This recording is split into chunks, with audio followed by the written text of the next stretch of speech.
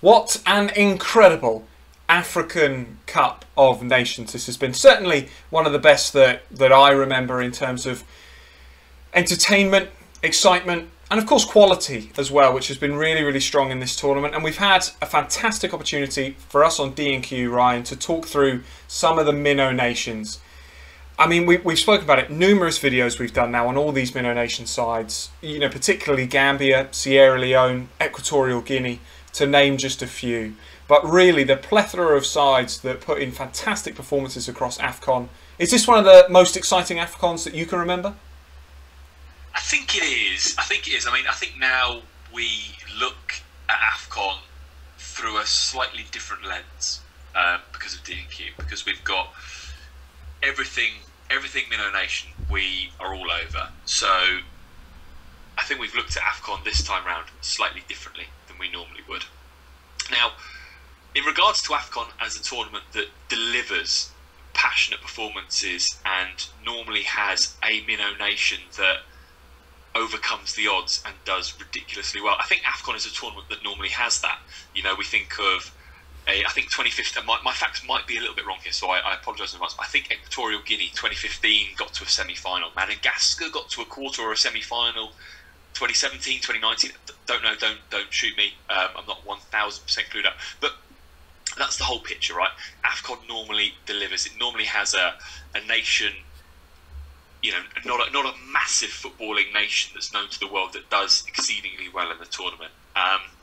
And I just think that this time round, it's been the best tournament for that kind of action. Basically, a minnow nation, a smaller, lesser known African nation, overachieving, and we've been blessed that it's kind of happened now, whilst we are kind of in still like the early months of running this channel, where all we focus on is those minnow nations.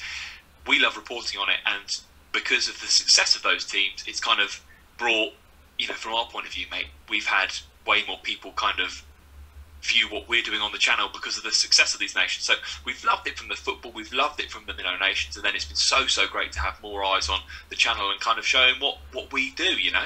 It's been really great, man. Absolutely. You know, just to kind of pick up on that last point, we started doing when we started doing this, we didn't have any subscribers. I think we had 2, which was me and you. I don't know if that counts. And you know, we slowly built up across a number of different continents. We covered some tournaments in Asia. We spoke about the OFC World Cup qualifiers, and then AFCON going into it. I remember we discussed, and we weren't sure.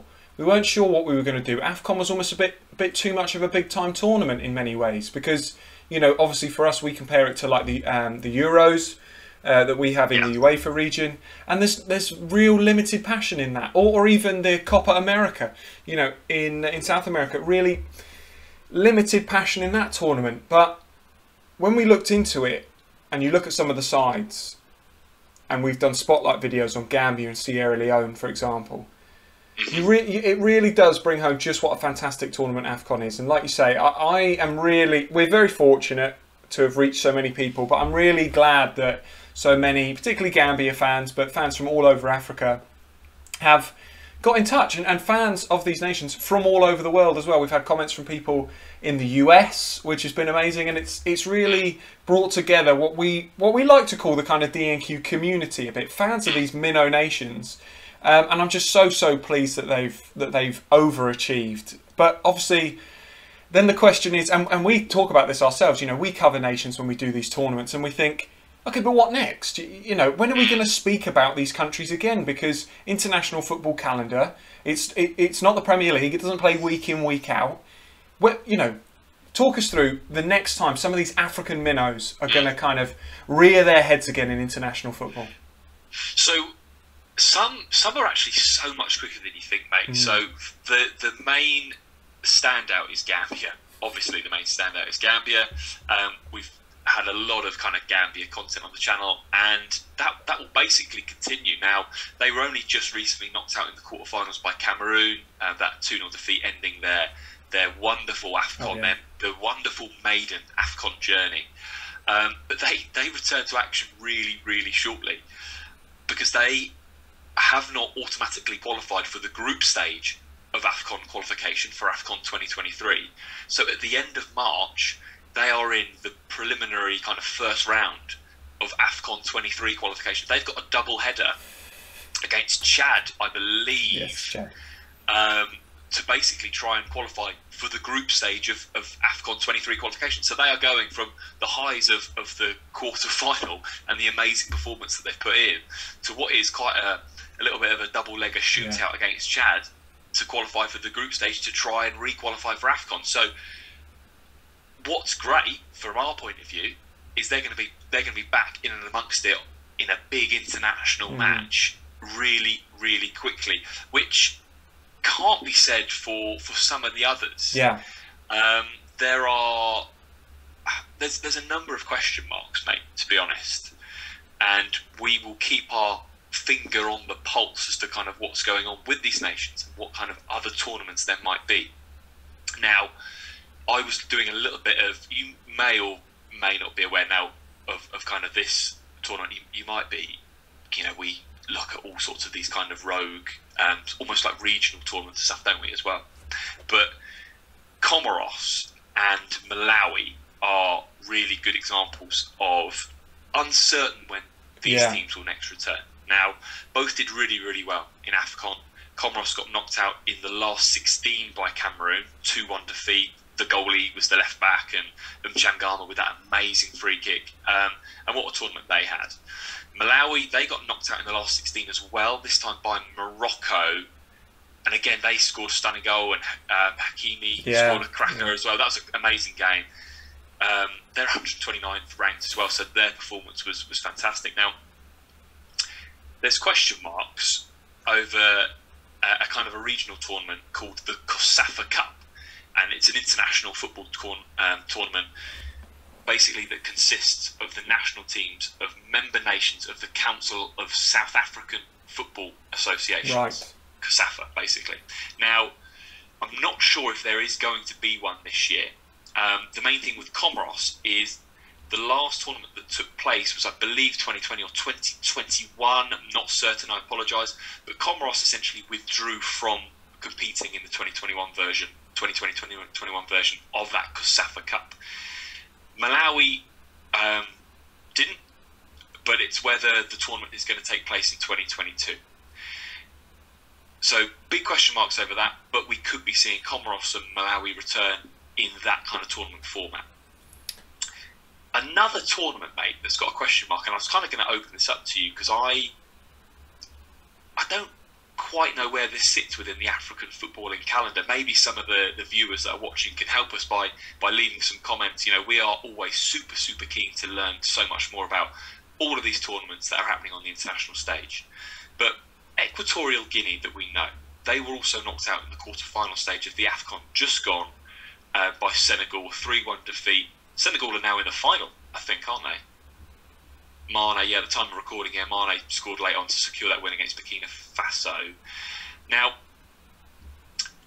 the kind of next tournament that they would, in theory, be involved in, or kind of they would be involved in the qualification stage of that tournament, is something called the African Nations Championship, which is a different tournament to AFCON. Yeah. Anyway, I've been reading that the qualification for that will take place this year again at some point in 2022, but I'm not sure when that is. I kind of don't really know the parameters of that tournament, of that African Nations Championship. If it's only for the top ranked teams in Africa, do you know? I believe it's actually the opposite.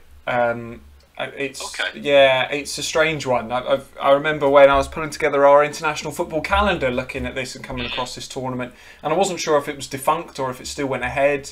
And I think that's what we struggle with even the COSAFA, like you've mentioned, because there's the COCAFA as well, as we know, Eritrea are taking place. A lot of these tournaments, they just sort of, we'll do it next year, and it's really tough for us to keep track of. And when we speak about sides like Equatorial Guinea,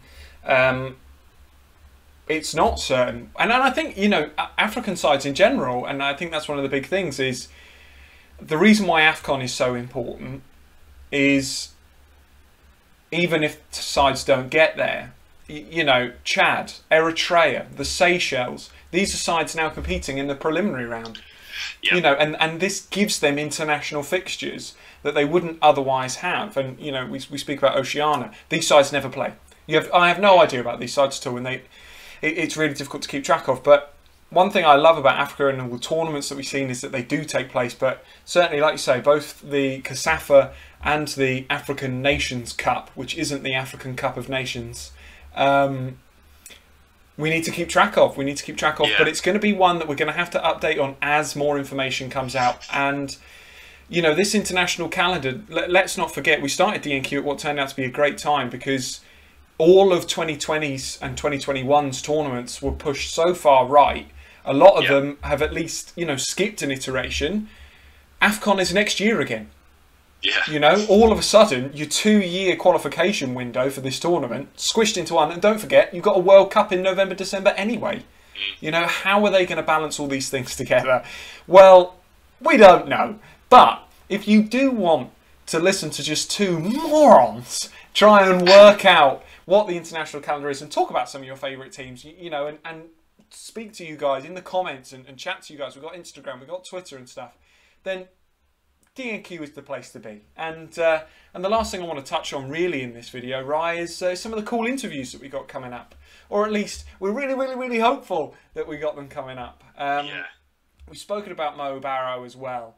But this tournament for us in many ways has been an introduction to African football. We've not touched on Africa much before, but it's definitely a region of world football that we intend to touch on so much more. And actually we've got a Seychelles special coming up with Way Hive coming to speak to us, and also a coach from the Seychelles has reached out and wants to come and speak to us as well about what actual coaching life is like in the Seychelles. And that's sort of why we do this, really, because we love finding out about this stuff. You know, to a lot of people in the UK, the Seychelles is just a glorious holiday destination. But to us, we want to hear about the actual football side of it, the coaching side of it.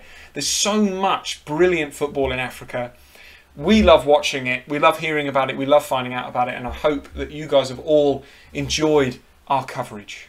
Ryan, any final points from you today, my friend? Mate, nothing to add apart from if you have any insight or any information on any of the points we've spoken about on some of these regional tournaments, please do get in the comments, drop some thoughts, drop some information, because we are thirsty to learn about anything and everything. And that's it. That's it from me. Keep the comments coming. If you're new to the channel, like and subscribe. Absolutely. Good plug.